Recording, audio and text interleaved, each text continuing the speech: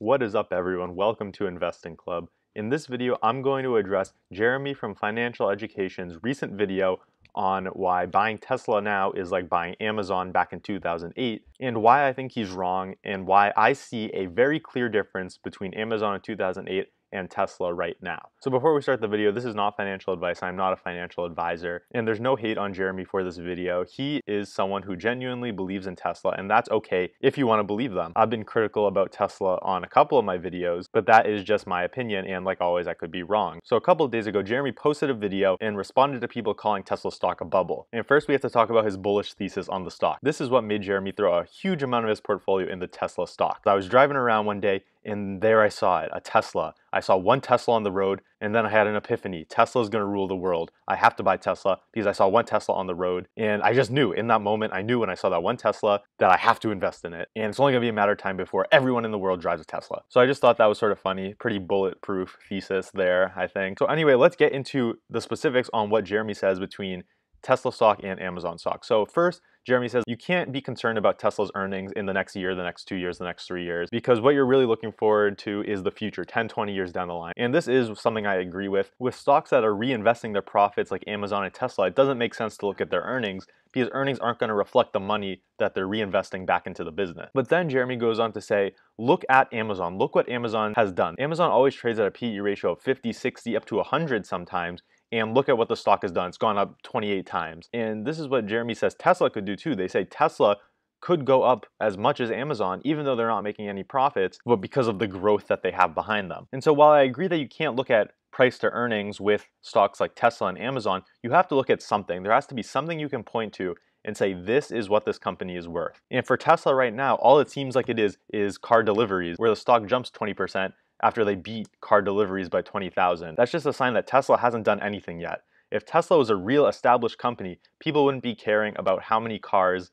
Tesla has delivered, and the fact that everyone still focuses so much on that shows how far Tesla has to go. So like I said at the beginning of this video, even in 2008, there's a major difference between a stock like Amazon and Tesla right now in 2020, and I'm going to show you exactly what that is. So here's the graph of Amazon. And like everyone knows, you can't value Amazon based on their PE ratio. It shows right here the normal PE is 131 times, which obviously doesn't make any sense. But there has to be something. There's something that investors are looking at that has made the price of Amazon go up 28 times in the past 10 years. And after a little digging, it's pretty easy to see that the answer to that is Amazon's operating cash flows. So we can take a look, so we can switch to their operating cash flows and see what that looks like when it's matched up with the chart of Amazon's stock price. And here you go, you can see it's almost a perfect correlation that Amazon, at least since around 2010, has been trading at around 26 times their operating cash flow.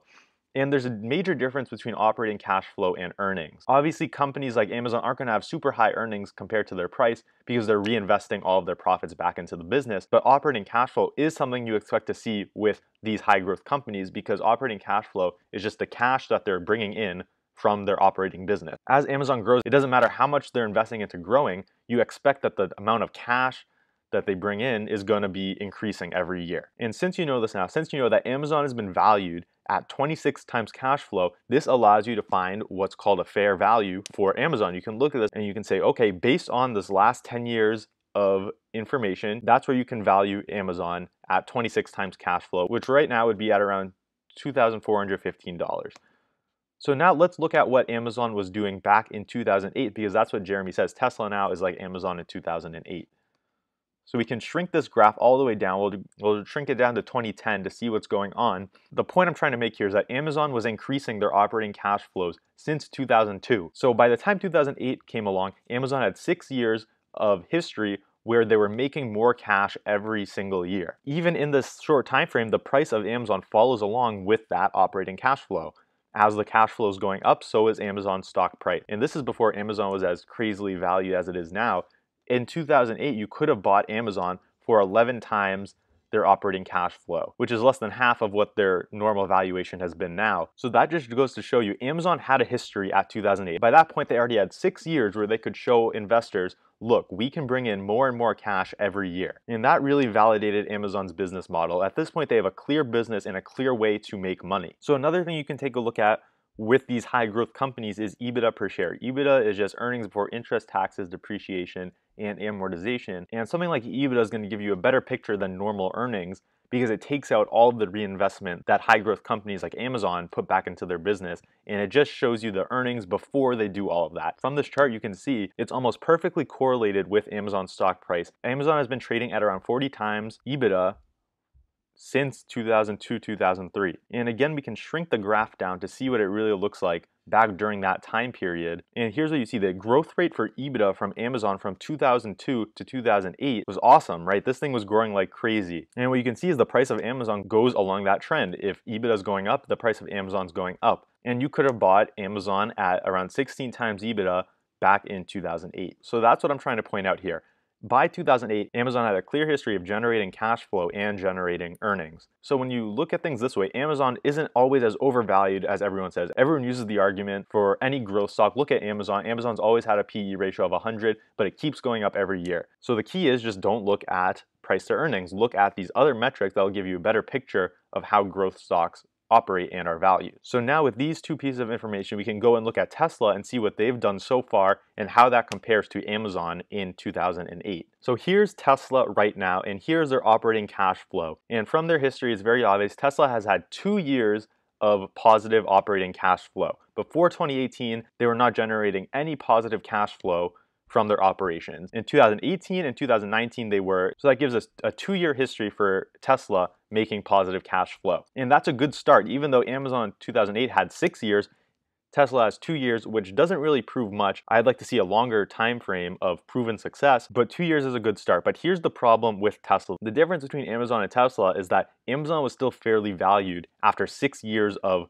consistent increasing cash flow. With Tesla, after the second year, the price has already gone up way too much where it doesn't even make sense to invest in them anymore. Like we saw back in 2008, you could have bought Amazon for around 15 times their operating cash flow. And what is Tesla at right now? Tesla's at 80 times operating cash flow. So this is a case of, yes, Tesla's trending in the right direction, but their stock price has already gone up way too much to justify buying anywhere near these prices. So in my opinion, that's the main difference between Amazon in 2008 and Tesla right now. Back in 2008, you could have bought Amazon with 6 years of a track record of increasing their cash flows with a reasonable expectation that that will increase into the future at those same growth rates. And you could have bought them at an attractive price back in 2008 under 15 times cash flows. With Tesla, you don't have that track record. You have 2 years of positive cash flows, which is a good start.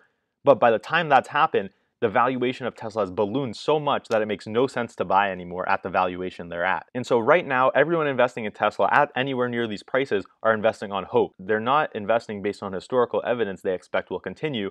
They're investing based on what they hope Tesla can become. And that's not something I like to do. I don't like to invest on hope. And I don't think investing on hope is ever a good idea. Most of the time, it ends up losing people a lot of money. So those are my thoughts on why I think Jeremy's wrong on the comparison between Tesla now and Amazon back when they were starting in 2008. So in my opinion, if Tesla got back down to a more reasonable price, maybe it would make sense to buy some. If they got back down to 15 times cash flows at around $200, maybe they could make a good buy then, and you could see a good return from that going forward. But right now at 80 times cash flows, it makes no sense. It doesn't matter how fast Tesla is going to grow. There's no way to justify this valuation. So again, this is all just my opinion. And like always, I could be wrong. So let me know in the comments what you think. Let me know if you think I am wrong and why. For what reason is Tesla similar to investing in Amazon in 2008? I'd love to hear what you think. And if you even think that comparison at all is fair. And the last thing I want to say is if you want to invest in Tesla, it's fine. You can invest in Tesla. I'm not saying you can't invest in a company like this, but what I am saying is that at this point, Tesla is still a speculation. They have no history to go off of. And because of that, they shouldn't make up a huge percentage of your portfolio where you have people like Jeremy from Financial Education, no hate on him, but when he has 30% of his portfolio in Tesla stock and encourages other people to do the same, and you see people in the YouTube comments putting half their portfolio or even more into Tesla stock for a speculation, that is never a good idea. So if you really do believe in Tesla and you want to invest in them, you know, go for it. But all I'm saying is don't bet the whole farm on them because it's a good chance the returns aren't going to be as great as every single person on YouTube is saying they're going to be. That's it for this video. If you like the information, hit the like button, subscribe to the channel if you haven't already. I post videos like this all the time, multiple times a week. And with that, I'll see you on the next video.